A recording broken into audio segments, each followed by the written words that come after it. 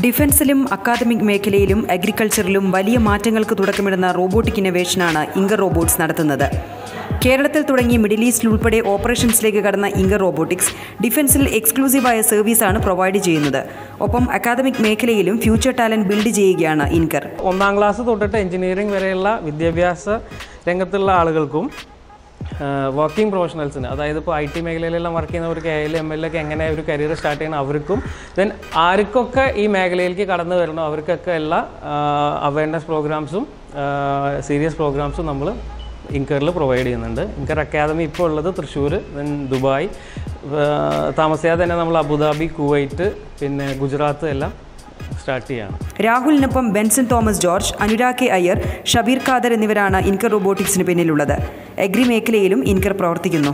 നെല്ല്, തെങ്ങ്, vegetables, rubber അടക്കമുള്ള വിളകൾക്ക് സ്പ്രേയിങ്ങിനായിട്ടുള്ള ഒരു ഡ്രോൺ ഇപ്പോൾ പരീക്ഷിച്ചുകൊണ്ടിരിക്കുകയാണ്.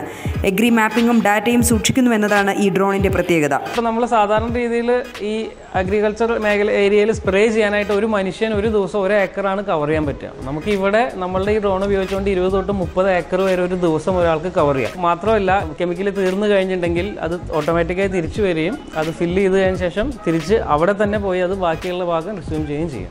ഒരു കർഷകൻ്റെ ഒരു 10 ഏക്കർ നമ്മൾ കവർ ചെയ്ത് കഴിഞ്ഞാൽ അതിൻ്റെ ഫുൾ ഡാറ്റ നമ്മളുടെ കയ്യിലുണ്ടാവും. അടുത്ത വർഷം അല്ലെങ്കിൽ അടുത്തത് എപ്പോഴാണോ ചെയ്യേണ്ടത് അതിൻ്റെ മാപ്പിംഗ് അടക്കമുള്ള എല്ലാം നമ്മളുടെ കയ്യിൽ സെക്യൂർ ആയിരിക്കും. സെറിബ്രൽ പാൾസി പേഷ്യൻസിന് വേണ്ടിയുള്ള പ്രൊഡക്റ്റും ഇൻകർ പൂർത്തിയാക്കുകയാണ്. കുട്ടികൾക്ക് എഡ്യൂക്കേഷന് വേണ്ടി പൂർണ്ണമായും ഹ്യൂമനോയിഡായ റോബോട്ടും തയ്യാറായി കഴിഞ്ഞു.